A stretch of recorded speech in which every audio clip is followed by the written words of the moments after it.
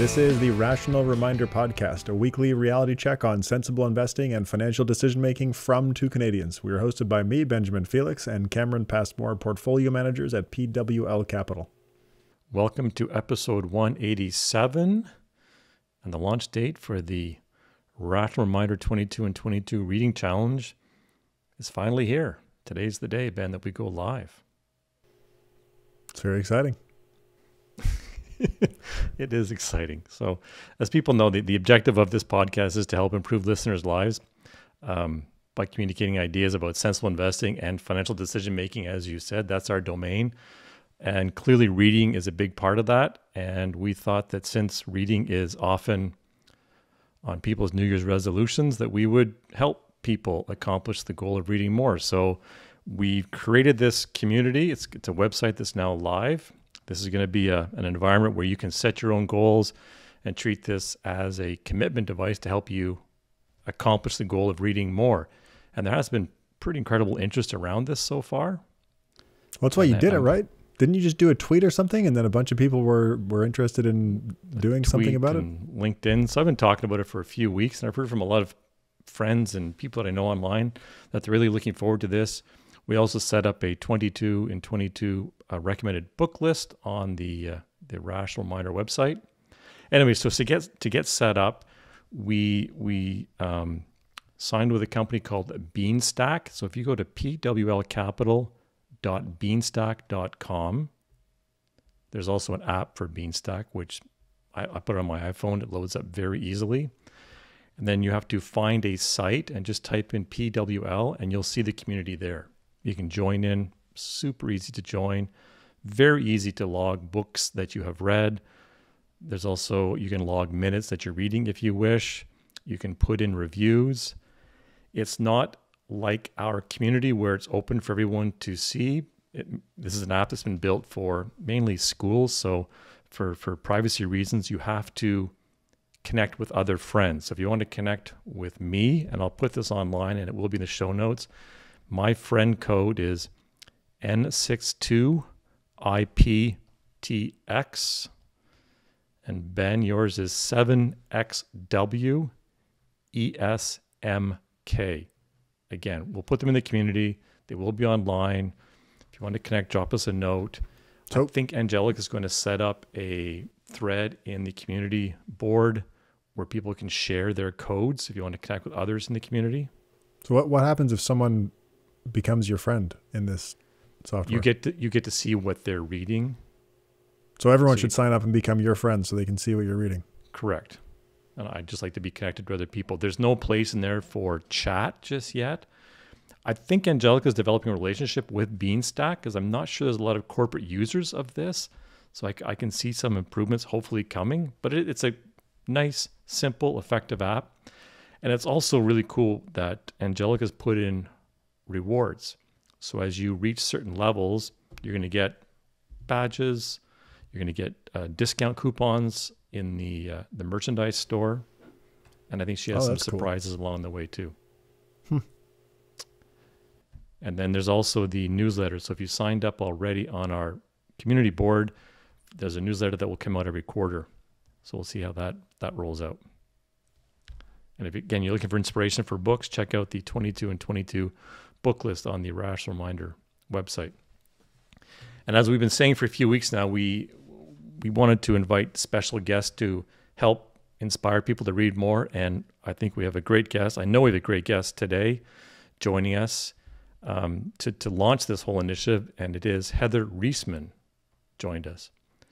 And if you've been to an Indigo store, you've certainly heard of Heather's picks. Well, today we speak with that Heather. So Heather's the founder and CEO of Indigo Books and Music, which is Canada's largest book, gift, and specialty toy retailer. She's also the co-creator of the Kobo reading device. Heather was appointed to the Order of Canada in 2019 and has also been inducted into the Canadian Business Hall of Fame. And she is, interestingly enough, a past governor of the Toronto Stock Exchange as well as McGill University. And you asked her this question in our conversation, she co-executive produced a couple of documentaries, including the Emmy Award winner, The Social Dilemma, as well as Fed Up. and she co-authored the book Imagine It, a handbook for a happier planet. Got lucky to meet Heather. She is a friend of mine who my friend's an avid listener and reader, so he was kind enough to make the introduction, and for that we're very grateful. Anything, Ben, to add to the reading challenge? No, I think it's a great idea. And I used to always make comments about how you read so much, and I don't know how you do it. But I've kind of realized that I read a lot of books too. I just do it differently than you do. I usually skip around and one of the other people that we had a conversation with that'll come out in the future about the reading challenge, he kind of highlighted this for me, that there's not just one way to read a book. Anyway, so I have a lot of books that I reference frequently when I'm thinking about other stuff or researching. Right. I just don't sit down and read them beginning to end like you often do and then write notes about it. That's what I always find so impressive about the way that you read, is you take a book, you read it, you write your notes about it, and then you talk about it. And that always makes me feel like, I don't do that, but I do consume a lot of books, just differently. Right. So I'm looking forward to sharing that in this community as well. So we had a couple of really nice reviews lately. Maddie left a review saying it's an amazing podcast. It's a must listen for anyone who's looking to further their financial education and elevate their investing strategies. She goes on kindly to say that we break down topics with fresh insight and perspectives, as well as practical advice. So thank you for that. And Jonas said, this is the best investment podcast out there. I wish they took listener questions. Well, we try to take some listener questions. We do take them. We take them, and lots of our content is informed by the discussions in the Rational Reminder community, which is sort of an implicit listener question. But we're happy to take explicit listener questions as well. Yep. Upcoming guest next week, we have Eilert Fischbach. She's the author of Get It Done, Surprising Lessons from the Science of Motivation. And also her book is on our 22 suggested book list. Phenomenal interview. She was just terrific. 2 weeks after that, we'll welcome Leonard Mlodinov, who's a longtime friend of ours, actually, and author of the recently released book, Emotional, How Feelings Shape Our Thinking. And then in 5 weeks' time, London Business School's finance professor, Alex Edmonds, will join us. He's the author of the book, Grow the Pie, How Great Companies Deliver Both Purpose and Profit, which was chosen by the Financial Times as one of the best books of 2020.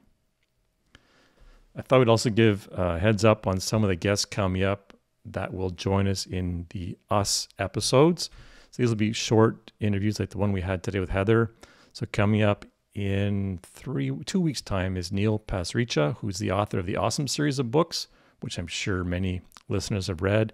He's also the host of the podcast 3 Books. And then 2 weeks after that, Morgan Housel is going to come back and join us. So he's a past guest and author of the massive bestseller, The Psychology of Money. And that book seems to show up on everyone's recommended list. And then a couple weeks after that, our very good friend and frequent guest, Larry Swedroe, is going to join us. And I thought he'd be interesting to talk about this because he's both a prolific reader, and he has summaries he puts out on all the books he reads, and he ranks them every year. But he's also a prolific author. So I think that's a good combination. As always, connect with us on Twitter, hashtag Rash Reminder and CP313 on Peloton. I'm on LinkedIn if you want to connect with me. Ben, you're on there, but you're not active on there. And here's a recommendation for you. Anyone who liked the series Ray Donovan, I found out about this on the weekend. There's a Ray Donovan movie that just came out. It's on Crave. I didn't know how they could keep the story going after this series, but they sure did. And wow, what a movie. Fantastic. Never heard of it. I've got one. Tell you what I've been watching in the evenings. Watching the background while you work on your laptop? Nope. Nope. Actually watching. You're going to laugh, though. Gary Gensler, who's currently leading the SEC. He taught a course on cryptocurrencies at MIT prior to being at the SEC. He's a very impressive guy.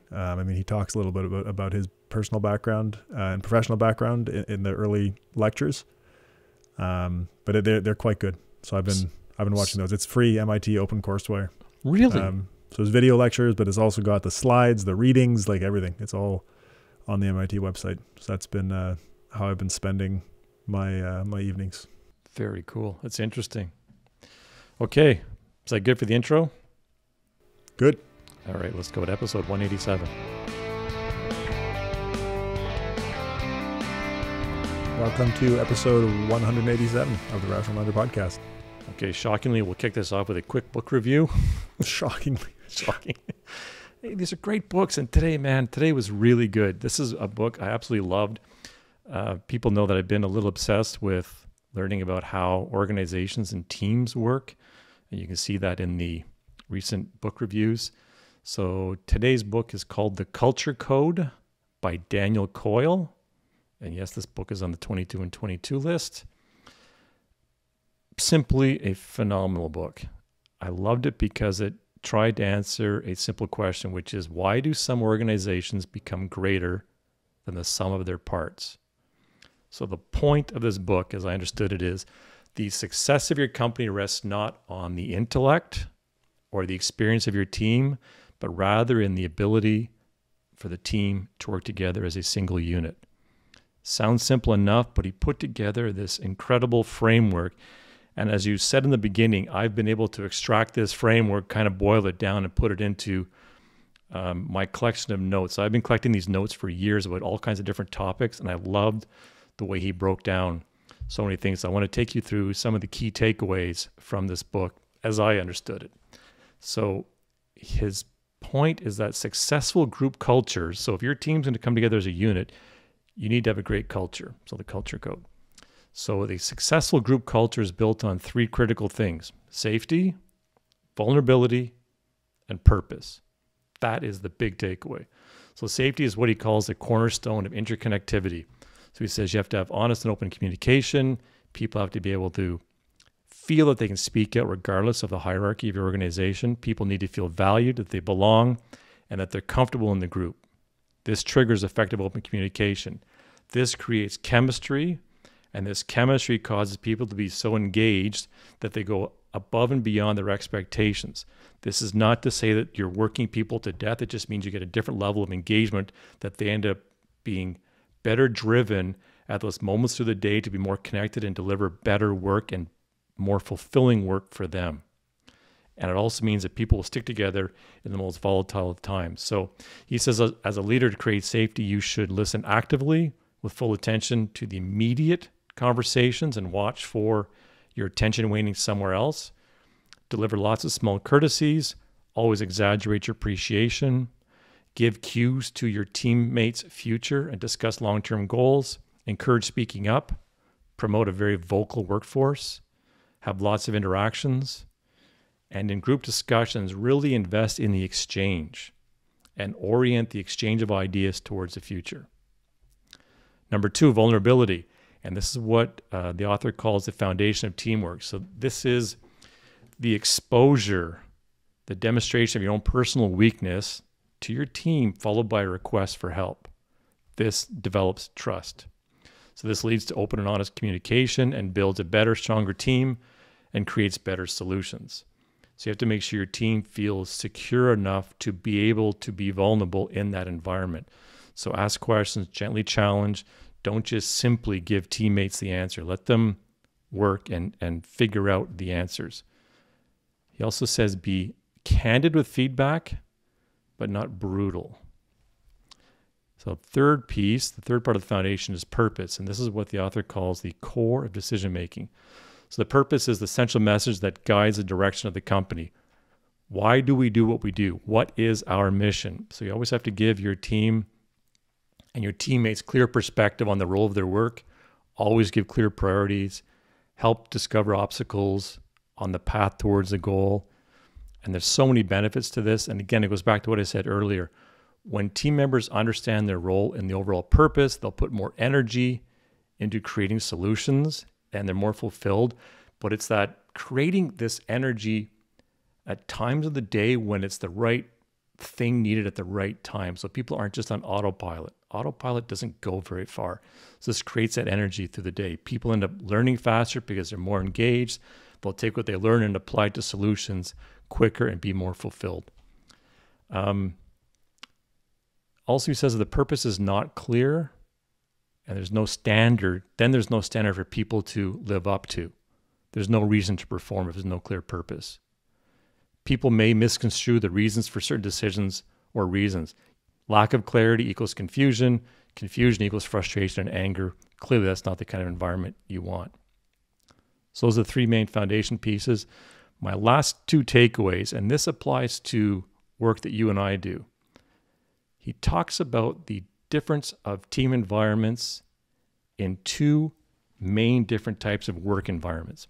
So if you're in a high proficiency environment, which is what he calls it. So for example, our world, delivering a technical service delivery, financial planning, investments, that's a high proficiency world. Basically, failure is not an option. So you have to create an environment where team members can make quick and appropriate decisions while working as a singular unit. So you're reliant on other people to deliver high quality, technical, deliberate, accurate advice, and repetition and feedback are crucial to make sure you get in that expertise, much like you're a surgeon, right? There's no creative work in being a surgeon necessarily, right? So you want to continue to explain that person's role in the overall purpose of that deliberate service delivery unit. The other type of environment is a high creative environment, such as creating a new service, a new product, or even take this book challenge. This book challenge that we're doing is an experiment. If it goes great, great. If it doesn't go great, well, it's not a life or death type thing. So in a high creative environment, you want to create a team culture where failure is necessary, and that helps to develop a high level of creativity.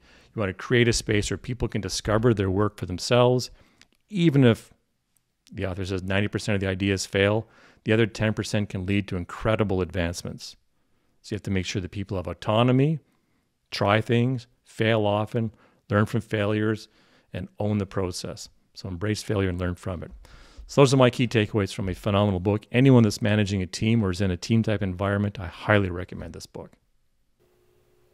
All makes sense. It's interesting when you read a lot of these types of books, they all kind of weave together. I just thought this author did a great job of framing it in a way that, you can remember those three parts of the foundation, these two types of team environments, right? So you keep those notes front and center, and I think they can really help people. It definitely sounds like a re-articulation, or maybe this was the original. I don't know the timeline, but it definitely sounds like other similar books on managing teams that you've talked about. Like Daniel Pink's Mastery, Autonomy, Purpose. There's similar themes, right? Anyways, you had a news, an update story you wanted to share. You put that in there. I just put the notes in to talk about it because I thought it was worthwhile. But you selected this story. Facebook's price drop wiped out $232 billion of value in one day, which set a record for... Doesn't that blow your mind? Stock market history. Like in a day. It's a lot of value. It's a lot of... But that's what I want to talk about. When you put that in there, because everyone's like, whoa, this is crazy. It's a record. But it's not really unexpected. Like you have these massive companies, companies are getting more valuable than they've been in the past, which you would expect just by adjusting for inflation. Like it's not like that's crazy. And we talked years ago now in old episodes about how the level of concentration in the stock market is not that unprecedented. Like it kind of always goes like that. But anyway, so these companies are big, but they're growth stocks. They've got high prices. What happens to growth stocks? I just took my notes from an old episodes where the one about where do stock returns come from, I think it was called. But I thought it was worth reiterating those. And this is from a Fama and French paper. But growth stocks tend to have negative convergence in their price relative to their book value. The price to book falls because growth companies don't always remain highly profitable with low expected returns, low discount rates. Like why is a growth company a growth company? Well, because it is profitable and it's got a business that the market has deemed to be relatively safe and stable. Therefore, it has a low discount rate. Exactly. So that gives it a very high price when you combine those two things together. But on average, the price to book declines after stocks move to the growth category. And the positive average rates of capital gain of growth portfolios traces back to increases in book equity that more than offset the declines in price to book. So they actually decrease in their valuation, but they also grow their book equity after being added to the growth portfolio.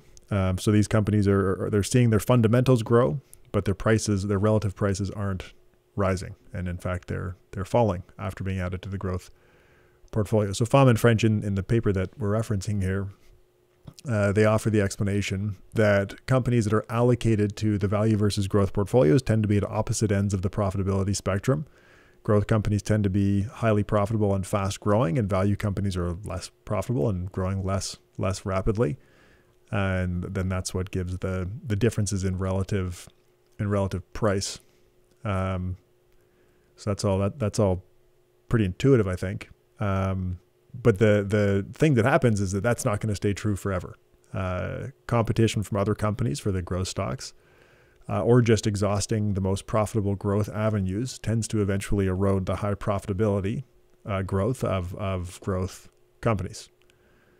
So over time, some growth companies stop being as highly profitable, and they stop growing their profits as quickly, and their low cost of capital tend to increase, and that results in them either dropping out of the growth portfolio or just having their relative price decrease. And for value, it tends to be the opposite. Relative prices tend to increase after value companies get added to the value portfolio, because some value companies restructure their business and improve their profitability, and decrease their cost of capital. So this idea of basically mean reversion in relative prices is called convergence. That's what Pham and French called it, which is basically predictable changes in profitability and growth, and related changes in expected returns that occur because growth stocks are not growth stocks forever, and value stocks are not value stocks forever. So that's, what did we see with Facebook? Well, their profitability forecast, their revenue forecast dropped, and their cost of capital probably went up. Well, it definitely went up. Price dropped. But that's something that happens to growth stocks.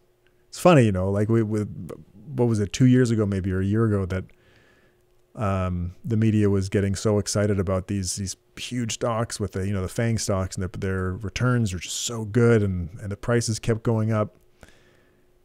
And we kept trying to give the rational perspective, like, this doesn't happen forever, and it's always, well, this time is different. Well, it was until it wasn't, which is the way it always is.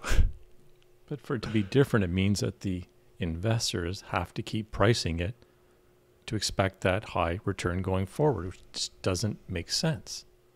Yeah, well, yeah, revenues can continue growing, or profits can continue growing, to the point where, the company becomes bigger than the whole global economy, but that doesn't make sense. Right. So that avenue doesn't work. And then the other avenue is that the relative price can continue increasing forever. But again, that doesn't work. At some point, people won't pay that much for expected growth. And eventually things turn around as the data show. But the disconnect that I think so many people make is, yes, you have the company doing what the company will do in terms of profitability, but over here you also have competition on what people are willing to pay for that stock. So right. That mechanism is pricing what the company is doing. So you can't just say, well, it's a great company, therefore I want to own it. Well, no, it's what are you paying for that future growth? Like, how is the market pricing it? Yeah, well, it's like what we talked about I don't know when it was, a few episodes ago, about how a great company is not necessarily a great investment. It depends right. what you pay for the expected cash flows.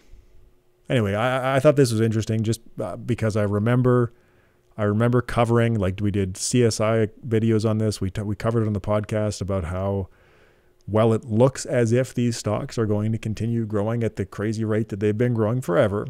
That's not how it works. And there's historical precedent for massive companies that are in winner-take-all situations in their industry, and they end up being enormous in absolute terms and relative to other stocks in the market. And Yeah, well, it doesn't last forever. And in fact, those largest stocks tend to have market trailing returns after they have become the largest stocks. So there's two things going on there working against these companies. There's the size, which is negatively related to expected returns, but there's also the relative price. Yeah. And those mega cap high price stocks have low expected returns. Well, now Facebook's the good news. The good news is that Facebook has higher expected returns now. Right. So that's good. That's exciting. Yeah. Wanted to say a couple things about the Talking Sense cards that we had with Andrew Hallam. We got lots of good feedback on that episode, by the way, on YouTube and also on the Rational Writer community. So that was nice. Nice to see. Andrew's very enjoyable to talk to. One of the Talking Sense cards was asking whether sports teams should be owned by individuals or by the city's players and fans. And I didn't know what to say. And I said it sounded like communism and that it probably wouldn't work very well. That wasn't a very smart thing to say. People in the community pointed out that there are sports teams, in fact, that are owned by their fans. It's not exactly the way that the Talking Sense card asked the question, but it's still interesting. So I wanted to mention it. So FC Barcelona, which is the soccer team, I think, with the highest revenue in the world, and the Green Bay Packers. These are just two big examples. There are other examples. The Green Bay Packers, an NFL team, they're both structured as not-for-profit organizations, where the fans can become members and own the team. Now, what does ownership mean? That's a different question that I'll touch on in a second. And it's also interesting to note that this structure, the not-for-profit ownership structure, is not allowed in either of the leagues that these teams compete in anymore. They're both grandfathered in because that's how they were owned, I guess, going back very far. For FC Barcelona, I kind of just poked around at their structure when I saw somebody comment about this in the community because I never thought about it. So the members legally own the organization, but it's not for profit. So there's no cash flows. Like they don't own future cash flows like you would in a stock, and they don't have any control or input except for electing a president for the organization every 4 years. And then once the president is elected, they basically have full discretion over the operations of the team. So it's not clear what exactly the members own, other than maybe the feeling of ownership and the vote, of course, which is worth something. And then Tom Talks. It was Diego that wrote about FC Barcelona and their teams in the community, and Tom Talks in the Rational Writer community pointed out that in the NFL, they equally share revenues across all the teams. So his point is that the Packers being able to have this common ownership structure, the not-for-profit ownership structure, may not tell us that results in a successful team or can be viable for a successful team, because in the case of the NFL, most other teams are owned by individuals or small groups of owners, and because the profit is shared equally, the Packers don't have to do anything. They don't have to be a great business because they're getting an equal share of revenue. So it could be the much more capitalist structure of the other teams that's making the league successful, which is therefore taking that team with it. Anyway, that card totally threw me off, and it was interesting to see the feedback that we got about it. So it was successful in getting me to think about something new, which I think is one of the points of those cards. Great follow-up. Ready for the main topic? So you've done a little bit of work on this one. This could be one of my favorite pieces of research you've ever done. Really? I think this stuff is so cool. Wow. You don't usually say that. It's a big deal. But it links back to so much of, I think, the evolution of our learning over the past 3-4 years. And you pulled it all together really nicely here. Well, it kind of happened last week. I've been working on this paper, and this section was not previously in the paper. but I've been working on this paper on, I don't really know what to call it yet, but it's like all of the how to make a financial decision, basically all of the non-financial considerations in making a financial decision. Like if you're a robot, you might invest your money and not spend it, save 100% of your income except for what is required for basic necessities, and invest in the riskiest portfolio possible to maximize wealth. Maybe that's what a robot would do, depending on its utility function, I guess.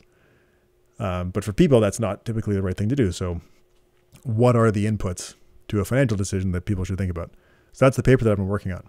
And then we talked to Eilert Fischbach last week, and her whole thing is motivation science and pursuing goals.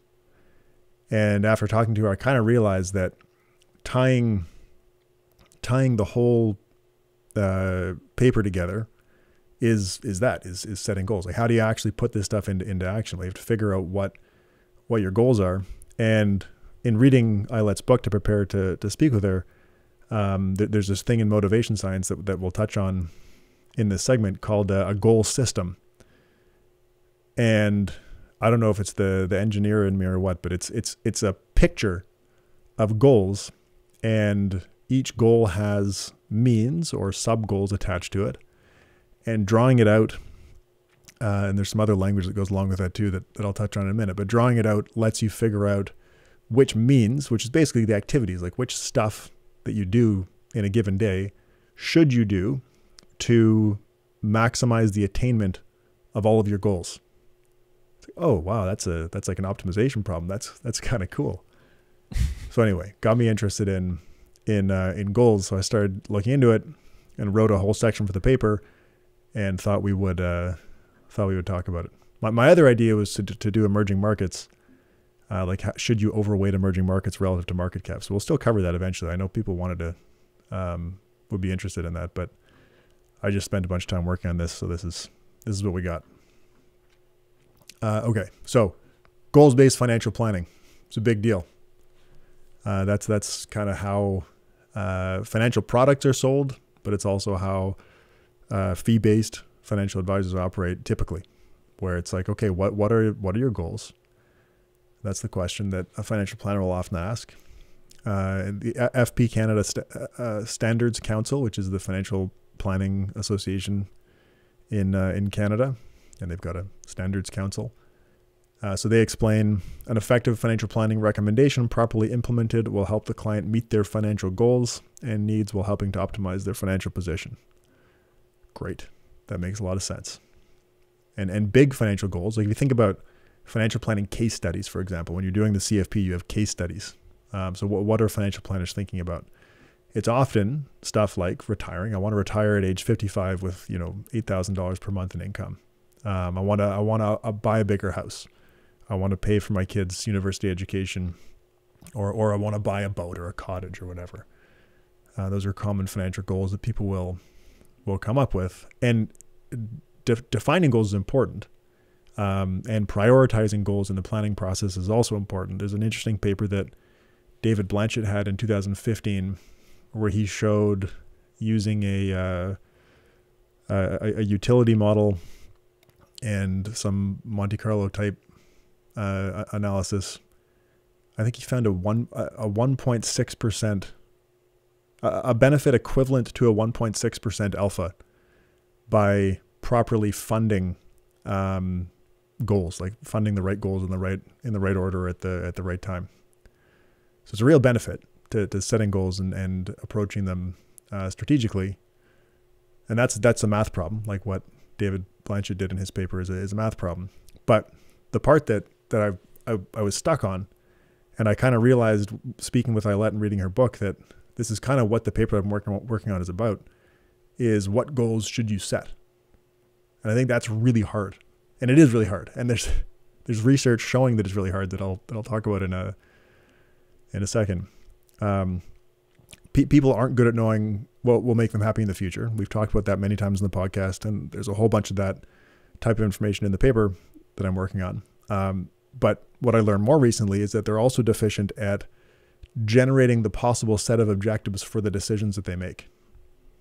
So if you set somebody down even if they do know about all the happiness literature and what are the contents of a good life, even if they do know that information, and most people don't, but even if they do, if you sit them down and ask them, what are your objectives?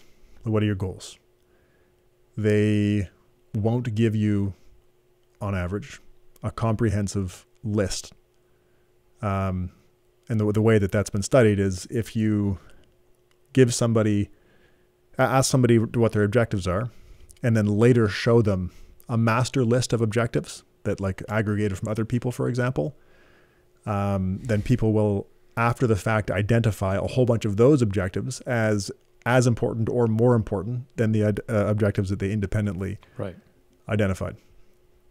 Which is crazy, right? And there's a paper by Bond, Carlson, and Keeney, 2008 paper, where they found that. And then they followed up in a 2010 paper, and they said that the shortcoming in identifying objectives, it seems to come from not thinking broadly enough about the range of relevant objectives, and then not thinking deeply enough to articulate every objective within the range that was considered. So they ran some experiments and found that was the source of the issue. So the point is, starting with the question, whether with a financial planner or on your own, what are your goals? Or even sitting down and writing out what are your goals? It's deficient in a lot of different ways. So how do you actually do that? How do you identify objectives? And this is assuming, right, that you are familiar with the literature on the contents of a good life, which is a whole other thing to cover in a future episode, or to recover, because we've covered it before, but there's a whole bunch of stuff that we didn't cover then that is in this paper that I'm working on. But anyway, so setting financial goals is pretty much the process of defining a good life for yourself. When you think about it, like money's just a tool, time is just a tool. But to set goals, you have to decide what do I want my life to look. I mean, that's what goals are. But we know people are going to struggle to set those goals. So following the prescriptive implications from the Bond, Carlson, and Keeney 2010 paper that I mentioned, they say that you should sit down, generate your list of objectives without outside help. Step one. Now, you know that initial list is going to be deficient on average. So the next step is to revisit the task of identifying the objectives, but with a stated challenge of approximately doubling the number of objectives identified. Okay. And there's a bunch of empirical work that they cite in their paper showing that having that challenge results in people giving better answers and extracting better information from people. And the doubling was also scientific, based on the number of additional objectives people typically identify. So it's like 30 to 50% more or something. So they suggest this as a simple rule: double your initial set of objectives. So that's, and the other big one is to offer a categorical format for generating the additional perspectives. So still initially sit down and do what are your objectives, but then being offered categories and saying, given these categories, can you identify any other objectives that would be important to you? And the idea that I had in reading their paper was that using something like the PERMA model from Seligman that we've talked about in the past, the model for well-being, that seems like a pretty good starting point for categories, for setting objectives. And then in the Bond, Carlson, Keeney paper, they also talk about how if there is a master list of objectives available, it should be consulted, but only after deliberating about your own objectives, and then using the challenge and category tools to augment them.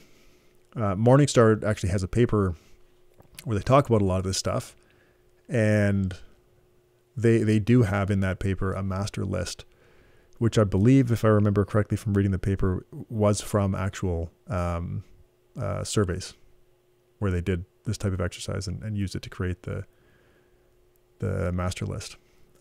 Interestingly, as I was working on this, Phil in the Rational Reminder community started a wiki post where he references the Morningstar paper, and he started a list of master goals, or a master list of goals that other people can add to. So the R community can have a community generated master list of goals, which I thought was kind of cool.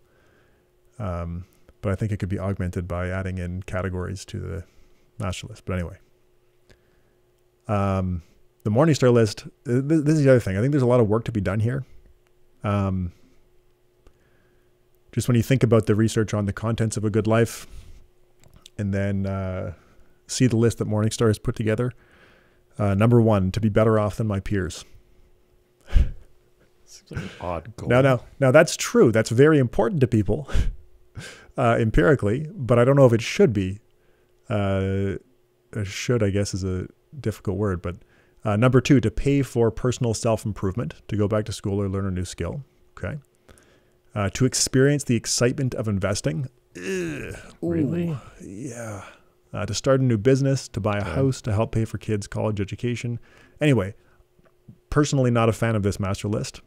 Apologies to the authors at Morningstar of this paper.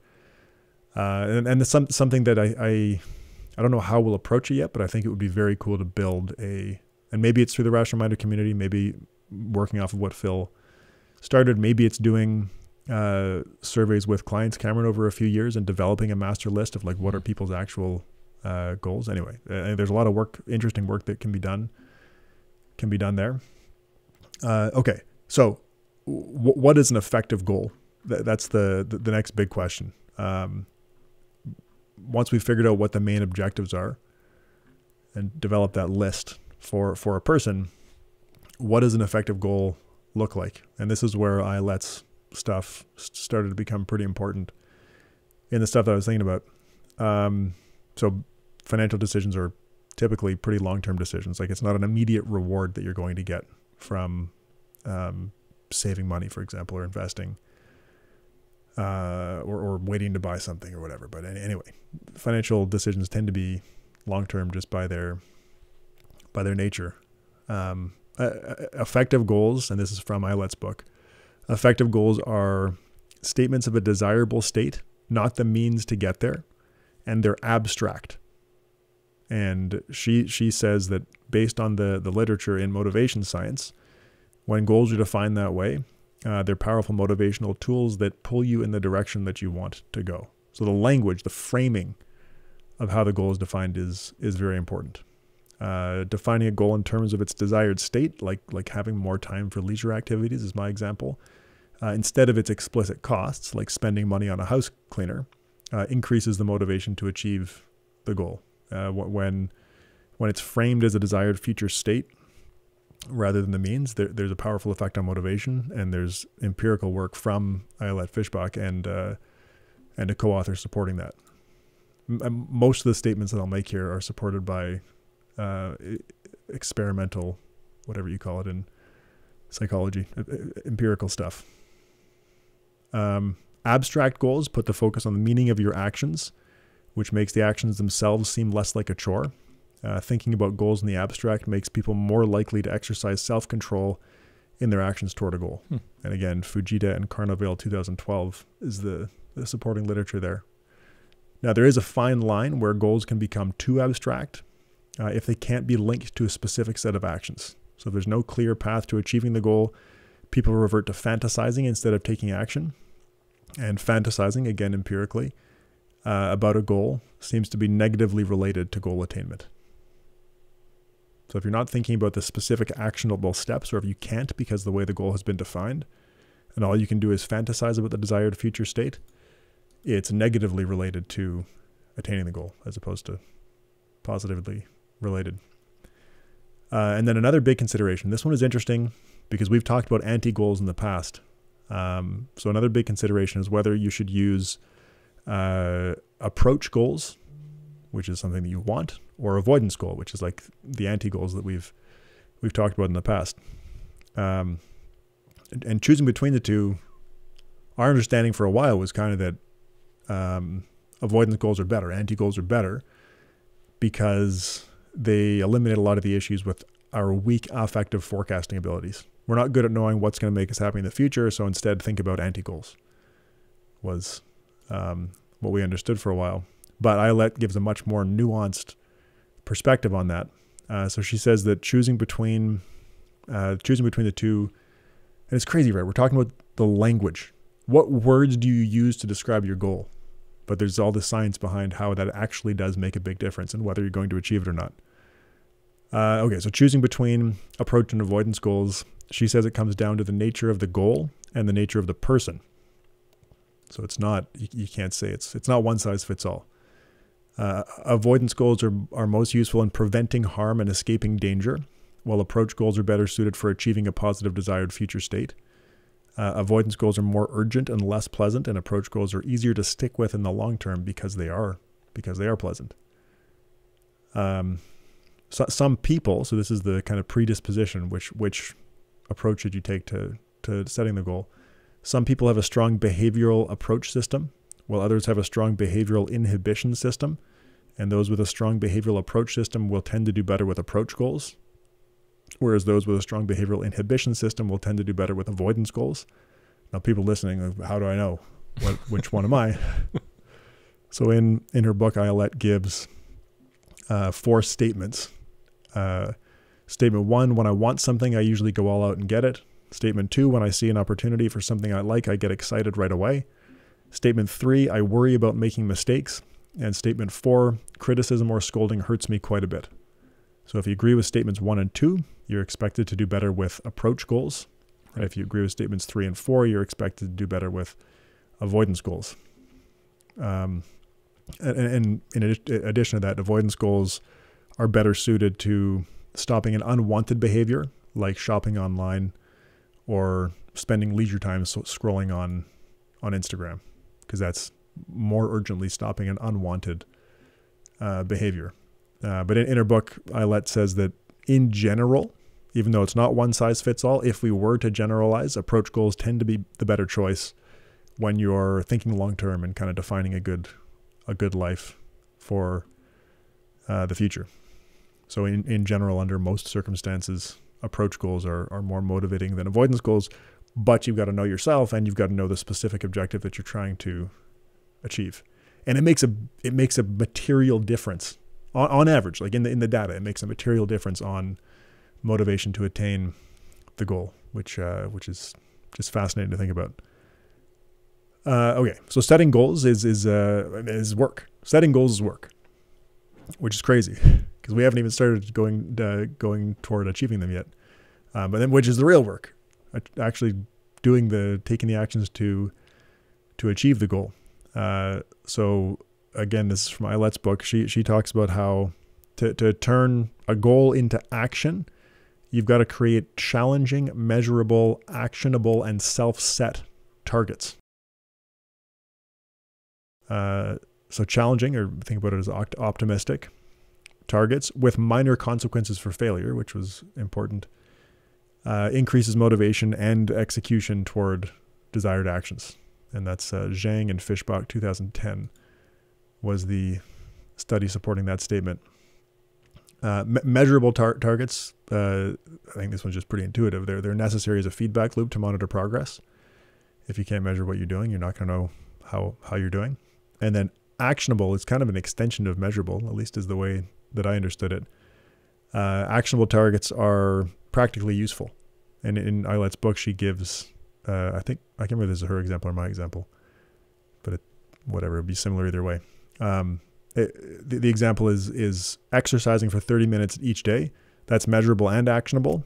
Burning 500 calories each day is measurable, but it's hard to measure. Right. It's hard to measure exactly how many calories that you burned. So that's less actionable.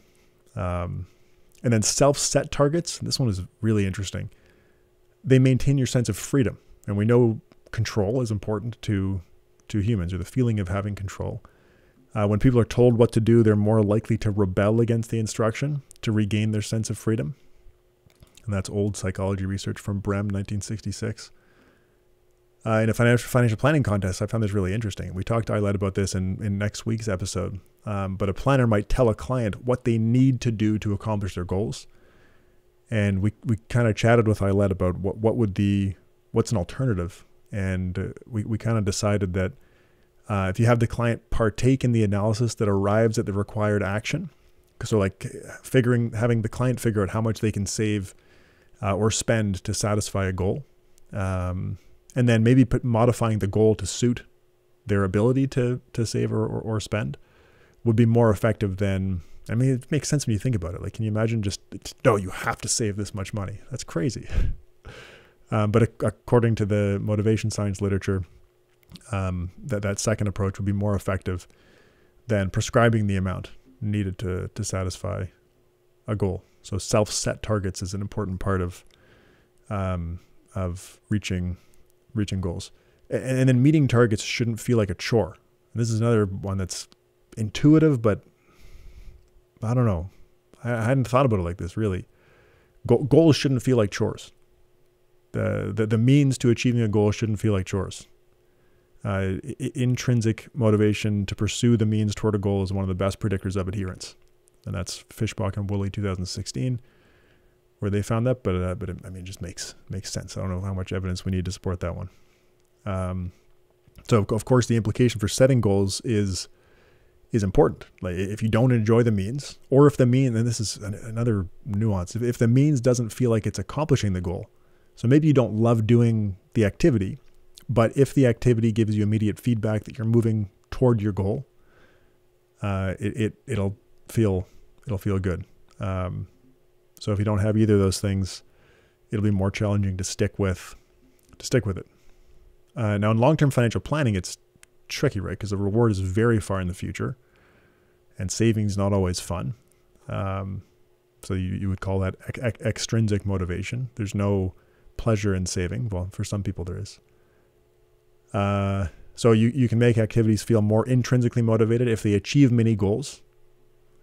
So that could be setting quarterly targets or something like that for savings amounts maybe, or even monthly targets. I don't know. Or when the activity is fun in and of itself, then it's more intrinsically motivating. So in goal pursuit, it is really important to remember. And I think in financial planning especially, this gets lost often. But in goal pursuit, we got to remember that people get pleasure from making progress toward a goal. And this is research from Davidson, 1998. The progress principle is how you could summarize it. But we get pleasure from making progress toward a goal, and that's called pre-goal attainment positive affect. And from achieving the goal, and that's post-goal attainment positive affect. But the progress toward the goal offers continued pleasure along the way, each step toward progress, while the post-goal pleasure is short-lived. Mm-hmm. So when it comes to pursuing goals, I think it truly is more about the journey, more about the daily experience of moving toward the goal than it is about actually achieving it. But I think people get stuck in the trap of, I'll be happy later. I'm going to do this miserable thing for the next 10 years, whatever the miserable thing is, to achieve this goal that I want. Thinking that you'll be happy in the future, but that it ties back into the happiness stuff. People are bad at predicting what's going to make them happy in the future. And then specific to goal attainment, post-goal attainment is short-lived. And you can actually, you adapt to the new state. Okay, so we've kind of talked about how to set goals, how to pursue goals, and then the last piece is organizing them. How do you take all this information and turn it into something actionable? Goals are almost certainly going to pull in different directions. You think about a good life has a lot of different ingredients, but they can be in conflict with each other, like spending time with family and career. I mean, that's one example.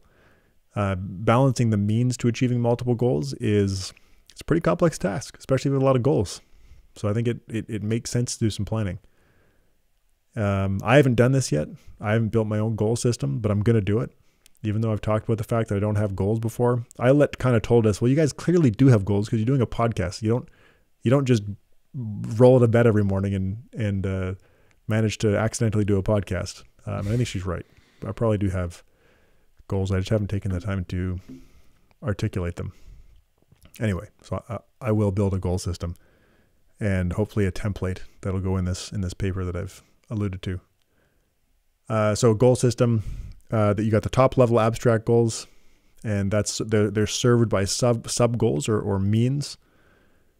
Some of the means are multi-final, meaning they serve more than one goal. Some are equifinal, meaning that they are one of multiple means that serve the same goal. And some are unifinal, meaning that they serve only a single goal. Multi-final means might be something like walking to work with a friend, which serves the goals of saving money on parking, getting exercise, and socializing. That's an example of a multi-final means. Equifinal means are multiple means to achieve the same goal. So like walking to work, hiking, and swimming all serve the goal to exercise. And then a unifinal means might be like saving for retirement, which is serving the one single goal of financial independence, but it's not doing a whole lot for you. Multifinal means are efficient. And this is interesting.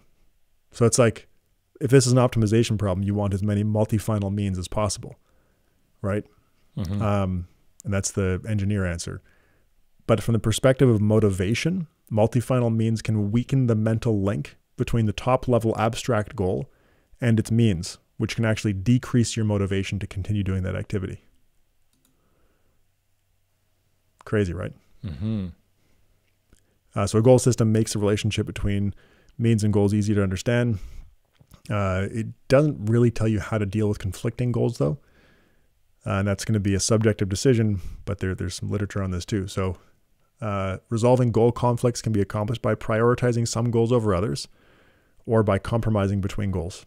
When you view a goal as central to your identity, and there's Shaddy, Fishbach, and Simonson 2021 is the paper supporting this, or if you see it as a moral or ethical issue, and Tetlock 2000 is supporting this, it makes sense to prioritize. So if you view a goal as central to your identity or see it as a moral or ethical issue, it makes sense to prioritize that goal. Prioritization can also make sense when the marginal benefit of the actions toward the goal does not diminish. It's kind of hard to think about. So for example, the marginal benefit of exercising after you've already done your exercise for the day is pretty low. The marginal benefit of finishing an assignment that's due tomorrow is high, continuing to work on that assignment at the expense of some other goal. Mm-hmm. And then when goals have decreasing marginal benefits, it makes sense to compromise. So that's it. I hadn't thought a whole lot about a lot of that. It's, I don't even know if I should say this, but I'm going to say it. So often I'll learn things and think to myself, wow, I can't believe that I've been giving people financial advice without knowing that. And it's always small. It's always small iterations in the grand scheme of things. And there's one paper from Morningstar talking about this. And I think it's got a lot of deficiencies. So it's not like this is an obvious thing, but you think about it, it's so important. But stuff like that happens all the time. It blows my mind. And it's a great teaser for next week's interview. Isla was phenomenal conversation we had with her. Yeah, I agree. I thoroughly enjoyed that, clearly, because it inspired me to write a whole bunch of stuff and to really dig into her book, but also into a lot of the papers that she references in her book. And as we said, this research you're doing, it's going to be not one and done. You'll keep editing it over time as we learn more and meet more people and improve the study that you've done.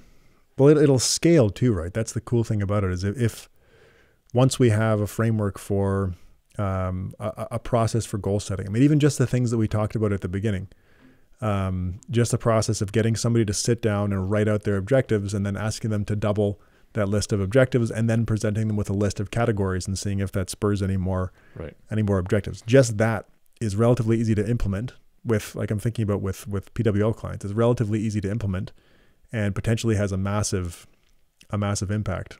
So that scales, which is exciting. In the David Blanchett 2015 paper that I mentioned, the utility model that he built to kind of stochastically determine the optimal goal funding procedure. I think we can recreate something similar to that, and that's again something that would scale and would be very cool. Cool. Well, it's also a great setup for our conversation right now with Heather Reisman to kick off the 22 and 22 challenge.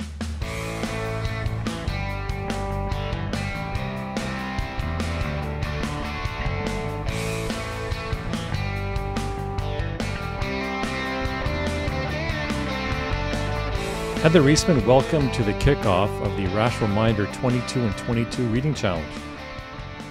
Happy to be here. Delighted to be here. We're so excited to have you here. And honestly, I don't think we could have chosen a more perfect person to kick off this initiative. I mean, you're literally a Canadian icon of reading to us. Well, that's a wonderful sobriquet, I would say. And I'm very happy to have it. And yeah, I'm happy to be here.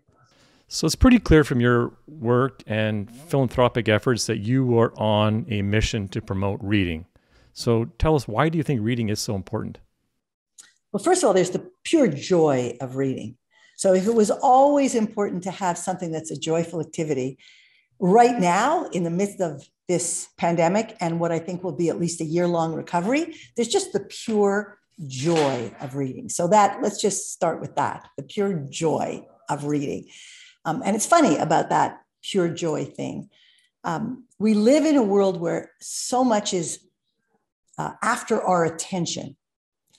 And there's all this stuff coming at us that we can forget how much fun it is to open a book, get attracted by the first 2 paragraphs, and then get lost in an experience. So there's the pure joy of reading.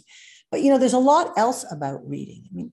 I mean, it's well known that reading builds empathy. It puts you in the shoes of other people, sometimes other people in your own country, but people from different walks of life, different circumstances, whether it's fiction or it's nonfiction or it's memoir. In a great book, you get into the soul of the people you're reading about. And that just helps build empathy. And what do we need in this world? We need a greater amount of empathy, the ability to feel for others, to hear others, and to find ways for them to hear us. So number 2, it is just an amazing way to build empathy. Something which, empathy helps live a purposeful life, allows you to connect, it allows you to build relationships close to you and then in ever more outer concentric circles. So I just think it's amazing for empathy. And then there's just a whole lot we could talk about, and I don't know how much time you have today, about the importance of reading for children and what that does to set children up for a lifetime ability to achieve their full potential. So to me, it's just got everything. It has everything. Now, Heather, you influence the reading decisions of a ton of people. I mean, like Cameron said, you're probably one of the most influential readers in Canada through your Heather's picks. How do you, though, decide what to read? It can be totally random and totally specific at the same time. That is, if someone I trust says to me, you have to read this book. It could be a scientist doing work in an area I'm interested in that I happen to get to know over the years, or a best friend, or a member of our amazing reading team, or even a customer writing to me. I have all kinds of customers that write me and say, so it can be random from that point of view. And then there are things I am interested in that cause me to go and search out books. So it can be totally random and it can be totally specific. What I will say, because this is a question I get asked a lot, how do you read so much? Well, first of all, I don't read so much. I wonder if in this discussion, if the two of you read more than me. I am lucky. I try to read a book a week. If it's an amazing week, I get 2. But if I'm on vacation, maybe I can get to 2 or 3 books. But I probably only read in the course of a year, maybe 75 books. That's it. 10,000 new books come out every year. Wow. 10,000 in English language. And maybe that number has gone up since the last time I checked. So I think people imagine much more. But that's, if you're reading 75 books a year, you're reading.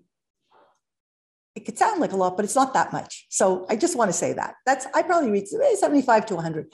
I might start 200 or 250. And so I'm at the point that if I start a book and if 15 pages or 20 pages in, I am not into the book, it's got to be a really special book or written by somebody really incredible to hold my attention past that. I have to admit that. Now, if somebody off the charts and I'm just struggling with it a bit, I'll struggle longer, maybe up to 100 pages, because my feeling will be maybe it's me that's not doing such a good job here. But in general, so I might start 250 books, 275 books to get to 100 or 100 and maybe it's a little, maybe it's a bit more, but yeah. So our challenge, Heather, is 22 and 22. And I've had a number of listeners reach out and say, ooh, that's a lot. I'm not sure I could do that many. And that's fine. But you're talking about 75. Can you talk about what your daily habit is? Like, how long are you reading each day? I love your question. And by the way, you probably already covered this book, but do you know Atomic Habits by James Cleary? Okay, you probably covered that. Yep. Okay. You use the operative word. The operative word is habit. So the first question one has to ask is, are they interested in reading? Do they want a reading habit? Like, do they want to? I've heard so many people say, I just wish I read more. Probably thousands of people have said that to me without exaggeration. And I often think of those thousands, maybe more over these years, tens of thousands, there's some number who really do want to, and some number who may not really want to. To me, the difference is, and so I'm going to get to the habit part, is if you really want to, like you have a story to tell about how you made this a habit. If you want to, and what you say is, but I just don't have the time. I always say to people like that to do what I do, and I do it a couple of times a year because I find it so illuminating about my own potentially negative habits. I go through a couple of days and say, how much time am I spending surfing the net, on Instagram, playing Wordle? And I'm not giving up Wordle, I'm just telling you that. But I know how much time I spend doing crossword puzzles, Wordle, spelling bee. Like, I want to do those things. They're really fun, but they take time. So I go through and I say, what am I doing that I might be willing to sort of put aside? So that's number one. Number two, a really easy habit I've gotten into is every time I work out, I try and walk a minimum of 50 minutes a day, whether I'm walking to work or I'm, walking in my neighborhood or walking on the treadmill, depending on the weather. I always have one book on the go on audio. I love audio. Actually, Indigo's going to do a lot with audio soon, but I love audio. So I always have an audio book and I always have a reading book. And my reading book is, I do that before I go to bed. That's two times. My habit is I don't take technology into my bedroom. I always have a book by the bed, and I try and read a minimum of 15 minutes to a half hour by my bed. And then I read when I travel. So that's my habit. I read, if I'm flying, I read. If I'm going to bed every night, part of my ritual, it's my ritual to wind down and get myself disconnected. Like it's really hard to disconnect. I'm one of these people that loves my iPhone. So I don't bring it into my bedroom anymore. And so that's my habit. On the treadmill or when I'm walking, that's my favorite easy time. When I go to bed, such a wonderful ritual. And when I travel, that's my ritual.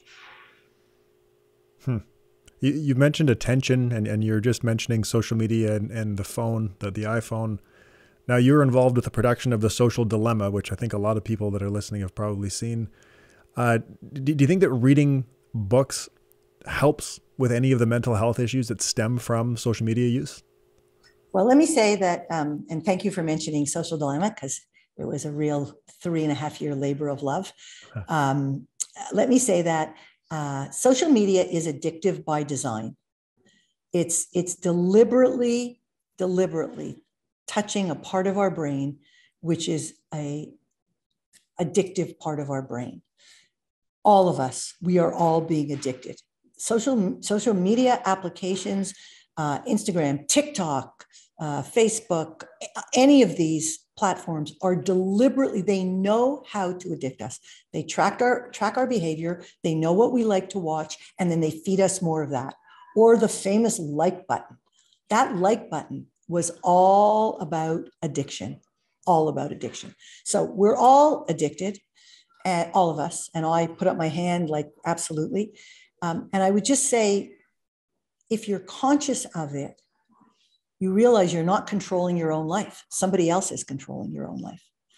And so if you want to live life on purpose, on whatever your own purpose is, there is no easier habit to build than a reading habit if you do it deliberately. And I think if you do it, you will find that you enhance your sense of calmness, your sense of ability to think. So do I think reading contributes? Yes. And in particular, reading long form. There's an amazing book you might want to bring to your readers. It's called Shallow or Shallows. I can't remember because it's a while ago since I read it, about the importance of long form reading, right? And long form reading is good for our brains. Long form reading is good for our brains. It settles our brains. It allows us to think more clearly. It's calming. Long form reading is calming. So it's the joy of reading. It's the calming of reading. And it exercises parts in our brain. It lights up parts in our brain that contribute to our well-being. And that's just science. That's not me. That's science. So you were part of the creation and launch of the Kobo e-reader. So when someone asks you, Heather, should I read digitally or physical books? What do you say? I think it doesn't matter. I think if you're reading long form, any way that you're reading long form is great. Any way that you're reading long form is great. And as I say, I think listening to long form books is good too. I personally, here's what I can say. If I want to really remember stuff, particularly if I'm reading nonfiction, my brain, the way my brain works is if I read a physical book with a yellow highlighter, I retain more than if I read a digital book and highlight in digital. And then I retain more if I read a digital book and highlight than if I'm listening to audio. And I find whenever I listen to audio, if I'm hearing something I want to remember, I literally have to stop in my tracks and play it over and over and over so that I can remember it. So I don't know what other people find. And I haven't actually seen the latest research. There's a lot of research going on this, but I can tell you my experience is physical book where I'm turning the pages and I'm experiencing the left-hand side and the right-hand side. I remember where I was in the book, what side of the page, where I read it, better than digital books and way better than audio. That's my experience. What's yours? We were just talking about this the other day, Cameron and I, offline. I often do audiobook first. And if I find things that I like, that I want to remember, like you were just mentioning, I'll go and purchase the ebook, because then I can search, I can control F and find the thing that I wanted to remember, and it's there. And then if I really like the book, I'll buy the physical hard copy to stick it on my bookshelf. Okay. And that's like, from my point of view, reading is what's critical. I happen to be among the group of people, unfortunately, there are a lot of them who do enjoy reading physical books and owning them. But listen, what I'm here to say today is read, and read long form, because it just has so many joyful elements and so many benefits. Can you tell us about the mission of the Indigo Love of Reading Foundation? Yeah, so glad you asked about that. I'll tell you about the mission, and to tell you about the mission, I have to tell you a little bit about the origin. Way back in 2002, I think 2002, I got a call one day from my alderman saying that there was a school in my riding where I live, which was a high needs school, and they just had a fire and they didn't have a lot of books, and would I send over a box of books? And it was a quiet day. 2002, Indigo was a slightly smaller business. It was a quiet day. And it's right around the corner from me. So I thought, oh, I'll just go over and see what their library looks like. I walked into a school in downtown Toronto, 8 minutes from Eaton Center. So that's where it's located. And I almost fainted when I saw their library. Forget that there was a fire.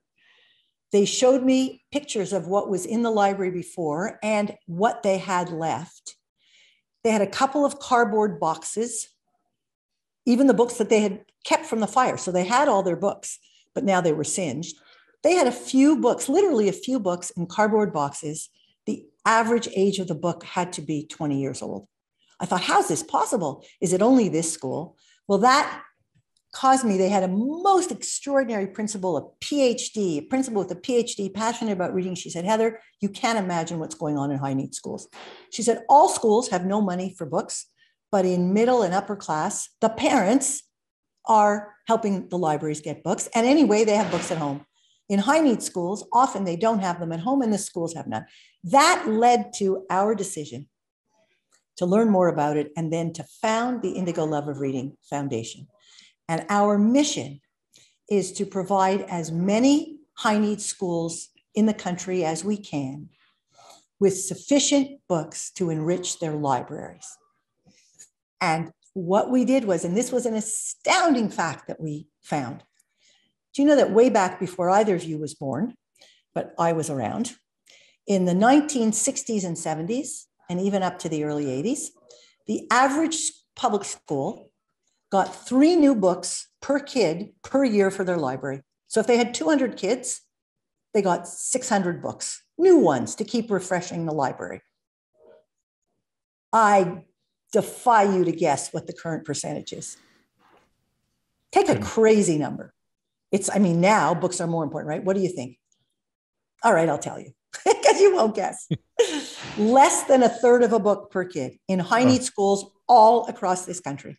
Wow. So our short-term mission, raison d'etre, is with the money we contribute and the money that our customers help us contribute to give as many high need schools in the country every year to bring them up to the level that it used to be in the 60s and 70s, right? To replenish their library. And we make a 3-year commitment and we contribute anywhere from $50,000 to $150,000 against their current budgets of anywhere, you won't believe this, from $50 to $250. Wow. A year. Some get up to 1,000 if they've got like 1,000 kids or 800 kids.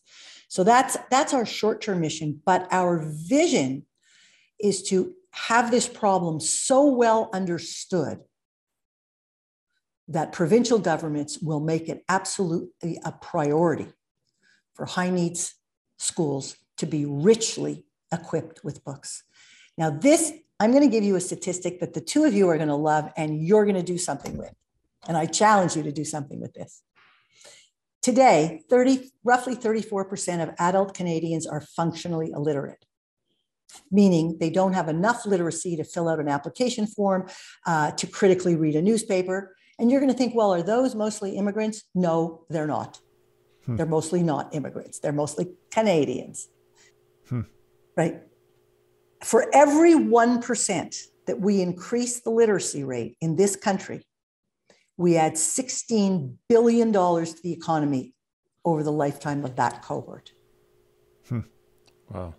Now imagine, and I invite you to join me in solving this problem. Wow. So that's what the Love of Reading Foundation is about. And so far we've put close to $30 million into schools in this country. And I'm proud to say it's the most significant amount of money that's been put into high needs libraries in school in the history of the country. And, I do say that with pride. Good for you. So you're here to help us launch an online reading challenge for our podcast community. How do you think about a community and how a community might help someone who does want to read more? You're saying, how does a community help somebody? Yeah. It's hard to think about it at the community level because what's the organizing principle? Like, how is the community organizing? Like, what would be the vehicle through which a given community would organize?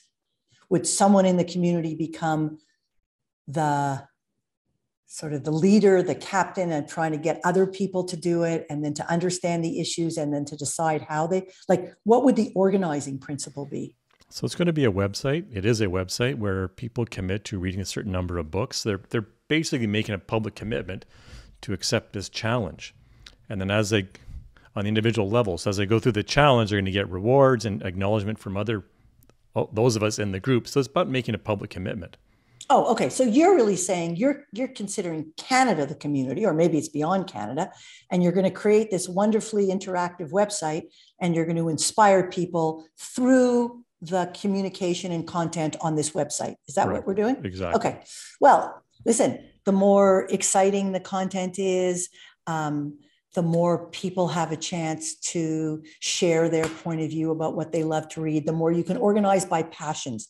We do find that if someone is really interested in learning how to live green, live in concert with the environment, they're going to want to know what's worth reading, what's worth looking at, what's worth watching. So we've generally found that two things inspire reading. If you can help people access around the things they're passionate about, and then talk to each other. Like, I'm a massive fan of book clubs. I belong to a book club all my life, more than one. Like, I'm not in the same book club I was in high school, but literally my first book club, I was in grade 7. And you can tell it's a long time since I was in grade 7. So I think if you can create digital book clubs where people can, talk online and engage in their own little book club, I just think it would be phenomenal. Yeah. Passions, book clubs, like-minded people, exchanging views. Yeah. Recommendations. What words of parting advice do you have for listeners who have an objective of reading more this year? Well, I think the point you made right at the beginning, there's nothing like being deliberate about a habit. I love James Cleary's idea of atomic steps, meaning little tiny steps. So if you're going to suddenly commit to reading 200 books, there could be the odd person who can really do it. But whatever your current reality is, if you bump that up, if you were reading 2 books a year and you're going to say, I'm going to try and do 1 a month, that would be massive progress. So I think setting a reasonable target and then making it a habit and reinforcing a habit, finding what's the time of day. If you read just 10 minutes every night, by the end of the 30 days in the month, you got your book done. So when, do you want to do it in the gym? Do you want to do it at night? Do you want to do it? You take the subway to work.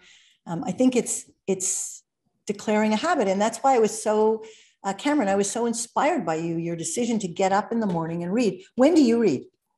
I read from 5 to 6:15. And to your point, Heather, it doesn't take a lot of time to go through the books. Like, I read an hour and 15, and I've already read 8 books this year. Like, the books just melt away. Yeah, some days I've read longer, but you get that atomic habit. And by the way, Atomic Habits is on our 22 recommended books for 22. The books just happen. It's just the daily habit. Yeah, it's just the daily habit. And then it's a priority, right? And I'll just tell you this in closing that, one of the things that James Cleary talks about is habit stacking. So find something you love to do. Like, I love to play Wordle and I love to do crosswords. So if there's something I'm trying to build a habit on, in my case, I'm trying to extend my meditation time, I say, okay, I'm not going to let myself do this puzzle until I've done my meditation. And it's really worked. So I think if someone's trying to build a reading habit, what is something that you just love to do with all your might? And if you say, okay, I'm going to get to do that thing I love, but first I'm going to do 10 minutes or 15 minutes of reading, and maybe falling asleep is your favorite thing. So you do it before. Bedtime is just right? Because reading before you go to sleep accomplishes so much. Again, the research says it allows you to wind down. And if I combine my passion for reading with the social dilemma, I would just say I think nothing can be as transformative and supportive of your reading habit as not bringing your phone into the bedroom. Bring your book to bed. I agree. Heather, this has been a great conversation. Thanks for kicking off this challenge. Again, it could not have been a better guest, so thank you so much. You're so welcome. My pleasure. And thank you for all you're doing to encourage reading. Thank you. And thanks everyone for listening this week.